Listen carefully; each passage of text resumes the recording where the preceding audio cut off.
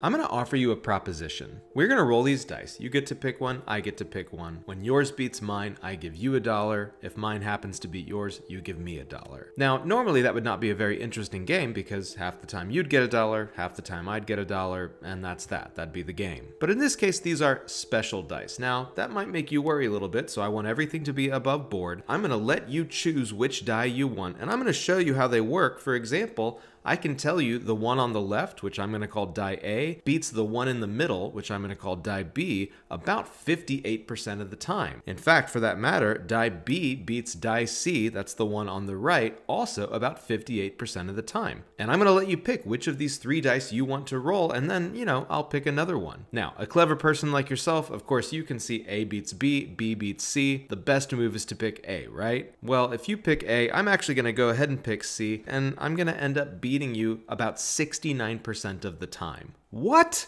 How is this possible? This is a case of what are called intransitive dice. Just because A beats B most of the time and B beats C most of the time, that doesn't necessarily mean that C beats A most of the time. In fact, in this case, you can see C beats A by even more than either A beat B or B beat C. Now, you can obviously tell these can't be fair dice, but they're not unfair in the way that dice sometimes are. They're not weighted dice. What we mean when we talk about weighted dice is literally that. With a physical object, one portion of the die is weighted more than another, so that typically higher numbers would come up. In this case, the die would look like a standard 6-sided die. It would have 6 faces, each of which has the numbers 1 through 6. 1, 2, 3, 4, 5, 6, just like this die here. One way you'd be able to tell such a weighted die is if you took a look at the different rolls it got over time. If you average those all together, you would end up with what we call an expected value for the die. What it should be is simply the sum 1 plus 2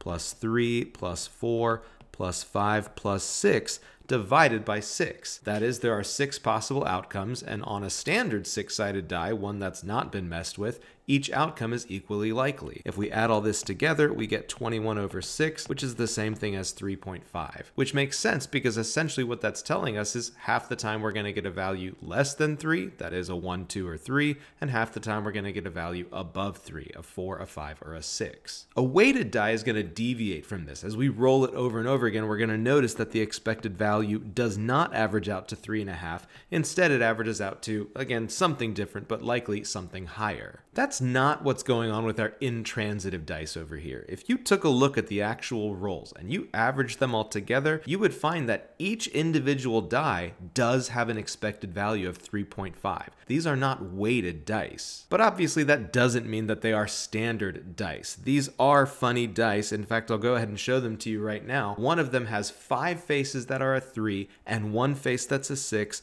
One of them has 3 faces that are 2s and 3 faces that are 5s.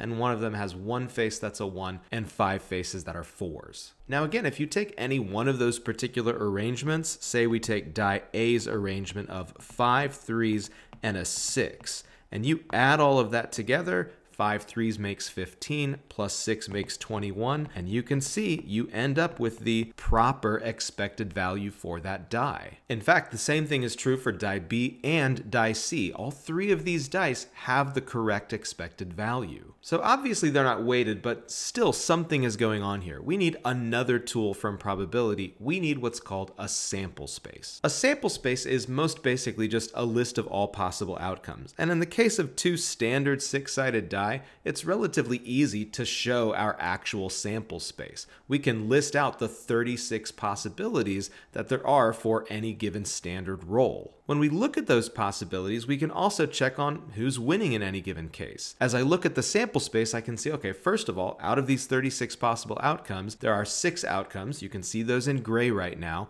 where actually the 2 dice tied. When we were rolling our special intransitive dice, there were never any ties. So even on top of everything else that's going on, that's weird. Of the 30 remaining outcomes, half the time, that is 15 of the outcomes, die A is going to win, and then the other half of the time, the other 15 outcomes, die B is going to win. You can see that here in blue. Now, that's what's going on with our standard 6-sided dice, but we're going to see something quite a bit different with these intransitive dice. For example, here I have the sample space for die A versus die B. Again, die A has a 3 coming up for 5 of the 6 faces and then a 6 for the 6th face, and die B is split evenly between 2s and 5s. When we pull up which die is winning now, we can see first of all, there are no more ties at all. Ties are not possible with these particular faces. And instead of the outcomes being split evenly, we can see that die A is going to win a little bit more often. Specifically, it wins 21 out of the 36 times, which is about that 58%, and then die B wins the other 42-ish% of the time. We can do the same thing for die B versus die C and die C versus die A, but at some point it gets a little annoying to do these sample spaces over and over again, and so it would be nice to have some other tools that we could use to tackle probability. And that's why I'm so happy to have Brilliant.org sponsoring today's video. Brilliant has built an amazing platform for helping people develop the additional tools you'd need to really master things like probability and counting. Brilliant helps you learn probability, statistics, and science interactively, though that really only scratches the surface of what you can accomplish on their platform. Brilliant has thousands of lessons available, not only in things like probability, counting, statistics, but also AI, data science, and they're adding more lessons every month. With probability in particular, I love what Brilliant has to offer because probability is not typically a standard part of your math curriculum. It's something that just kind of gets thrown in at the end of a bunch of other classes. So if you're looking for that additional challenge, whether you're a student learning it for the first time or a lifelong learner like me,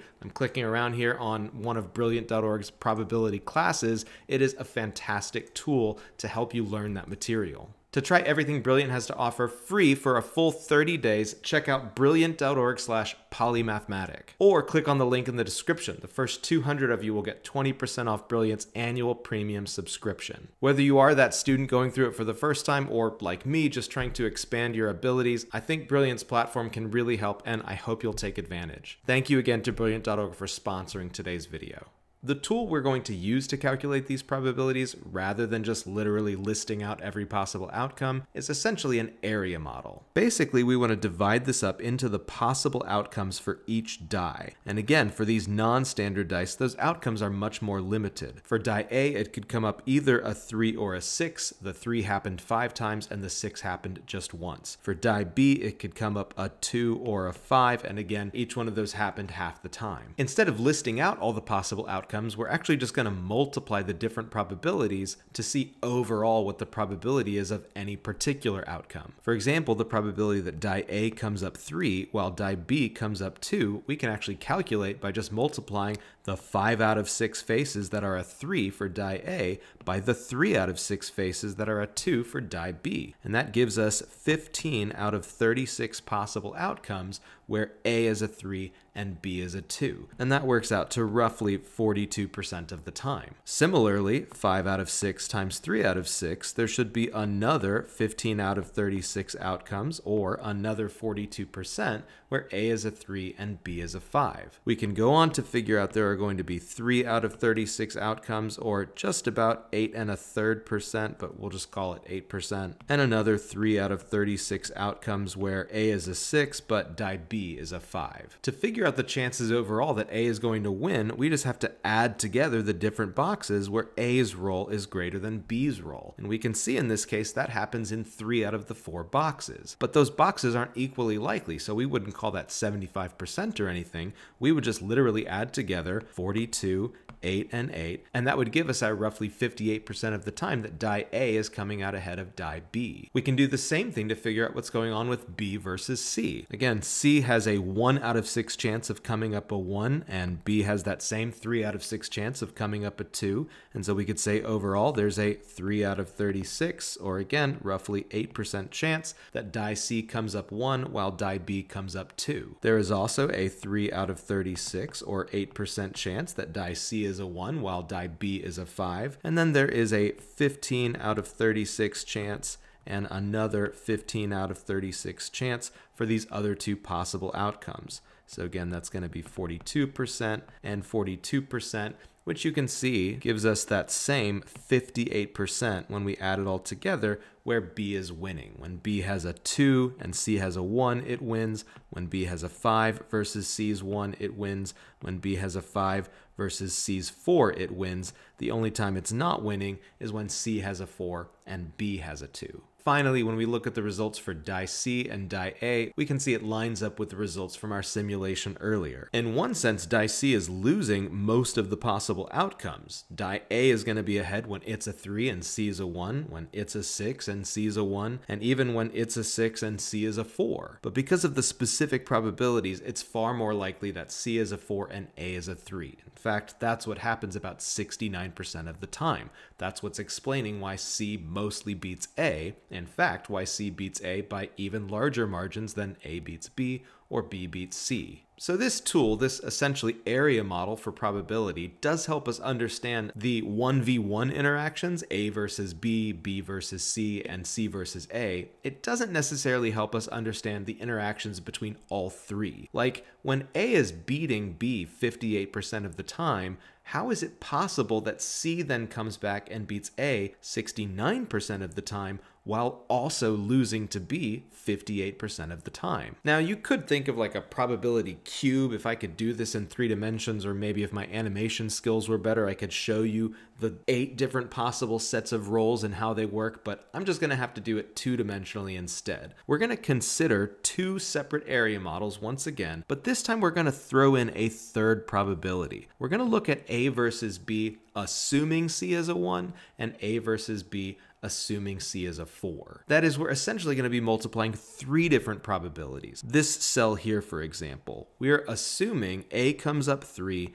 B comes up 2, while at the same time C is coming up 1. The likelihood of that will just be the product of these 3 different probabilities. So we can multiply out 1/6, 3/6, and 5/6, and figure out that that happens in 15 out of 216 cases, or what turns out to be a little under 7%. Similarly, to figure out the probability that A comes up 3, B comes up 5, while at the same time C comes up 1, we would multiply 5 out of 6 times 3 out of 6 times 1 out of 6. You'll notice it's actually the same calculation, and we would get another 15 out of 216 possible outcomes. On the other hand, something like the chances that A comes up a 3 and B comes up a 2, which we did just consider a moment ago, but this time presuming that C comes up 4 is far more likely because C comes up 4 5 out of 6 times rather than coming up a 1 just 1 out of 6 times. So now as we multiply these probabilities, 5 over 6 times 3 over 6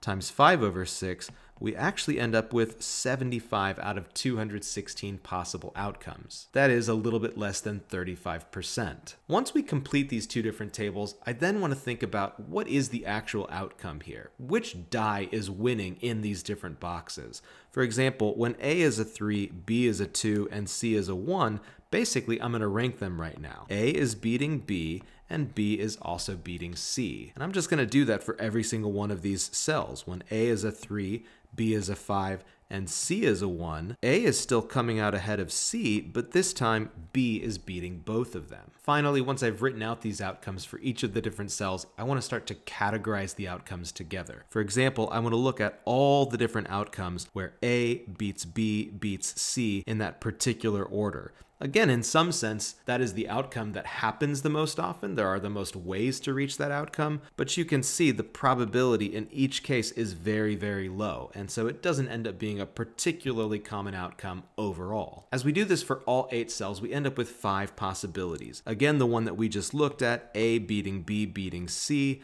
but then it's also possible that A beats C, but C beats B. It's also possible B beats A, which beats C, C beats A, which beats B, and then of course that B beats C, which beats A. You'll notice there's one possible arrangement of A, B, and C that never shows up. We never end up with the outcome C beating B beating A. Just based on how the numbers worked out here, if C is beating B, C has to be getting a 4, which means B has to be getting a 2, and A has no roll that's less than a 2. And so we do have a 6th possible arrangement that just occurs 0% of the time. Summarizing this in a table finally answers our question, what on earth is going on that A can beat B most of the time, B can beat C most of the time, and yet C also beats A not just most of the time, but even more than either A or B were winning. Consider the scenarios where B is beating C. That's 3 of the possible arrangements. First of all, if we add these up, we end up with the 58% of the time that B is beating C. But within that 58%, most of the time that B is beating C, C is also beating A. That is, looking only at those outcomes, there are 126 possibilities and 75 of them have C beating A. That works out to roughly 60% of the time. When the opposite is happening, when C is beating B, there are only 2 ways that it ever shows up in our table, and now we can see it's even more stark, 75 compared to 15. That is roughly 83% of the time